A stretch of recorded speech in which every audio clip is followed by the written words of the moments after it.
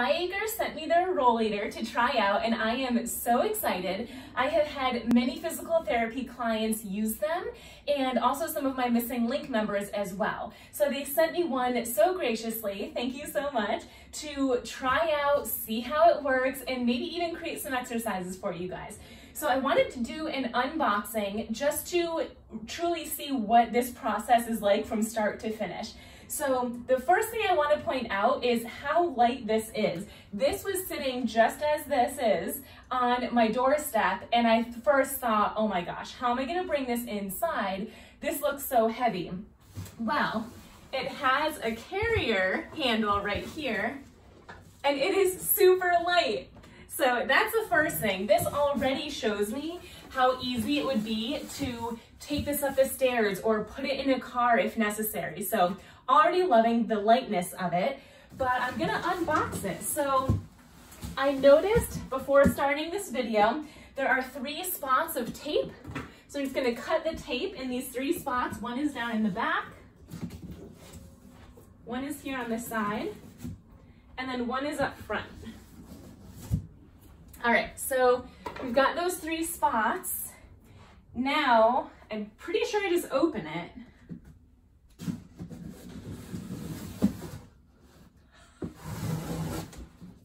Sorry, plant.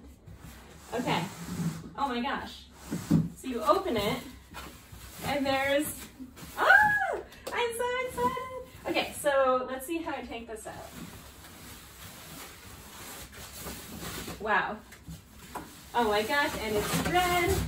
Do you see how I'm picking this up with one hand? What are the chances I'd ever be able to do that with a Rollator? Very little. Okay. Oh my gosh, and it's red. I'm loving this. Let me get this out of the way. Okay. Lift it up. Oh, did you see how easy that came out? Wow, and we are good to go. So it does come with instructions. I personally don't often read instructions. I try to figure it out on my own, but it does come with them if you need them. But let's see here. So the first thing that I look at when I have a Rollator is the height. This is way too low for me. When you are standing in the Rollator, the height of the handle should be where your wrist bones are. So for me, this is about 1 inch or so too low. So let's see how to lower or raise the handles. Okay, so there's buttons around here. Very easy to move. Let me show you what that looks like. So right here, there's buttons. Let me try to raise that. All right, I raised it 3 on this side and 2 on this side so I can see what fits me better. The 2 fits me better. This side, it's hitting me about my lower forearm. This side, it's right at my wrist bone. So I'm gonna lower this side. Let's see, that's at 2. Easy peasy. Guys, this is so light, I can't get over. Roll so nicely. And then these are the brakes up front. So if I ever needed to stop, those brakes kick in, or you can put the brakes down to sit down.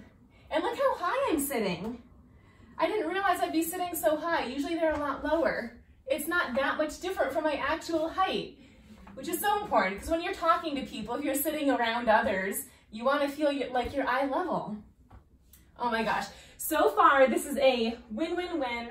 Love the lightness, love the height of the seat. These were really easy to adjust. I'm sold. 2 things that I see in my clients who use a Rollator, not specifically this one, just walkers or Rollators in general, are the difficulty with closing it up so you can put it in a car or take it up the stairs, and also the width of the wheels. Sometimes I've had clients kick the wheels because they're too close. So one thing I'm already loving before I even take this for a walk is how wide these wheels are in the back.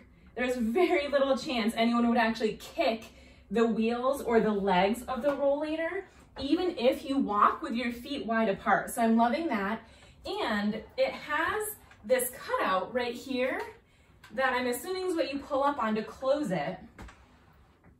And it closed so easily. There's literally 0 resistance. And then you just push it back out and you're good to go. I'm loving this. There are a bunch of MS-specific exercises that you can do with a rollator if the rollator is safe and stable and moves easily without being too slippery. So far, this rollator by the byAcre seems like it would be a perfect one to do with your MS-specific exercises. So I'm gonna try it out and I'm gonna record some exercises that we can do with our rollator. In this video, I'm going to show you my favorite exercises using the byAcre walker. And there's going to be 2 that are standing and 1 for balance. So let's jump right in. One of my favorite standing exercises with the byAcre is marching. And the reason that I like this exercise is because when you're walking, if you watch this leg, I have to be able to lift my leg up like this in some degree. It doesn't have to be super high, but you do have to lift it up to bring it forward if you want to then walk in the forward direction. So we have to practice that lifting motion. So if you put your brakes on the byAcre and you stand up nice and tall, tighten your core muscles, and just practice lifting your leg. Lift and down, and just lift as high as you can. And you can do the same thing on the other side. Now, if you put a lot of weight through your byAcre and therefore you're really pressing down, this might not be the most stable surface for you because there are wheels. So you might want to hold on to something a little bit more sturdy like a chair or a countertop. But for most cases, if you're using the rollator properly and holding your body weight up straight, then lifting like this should be more than safe.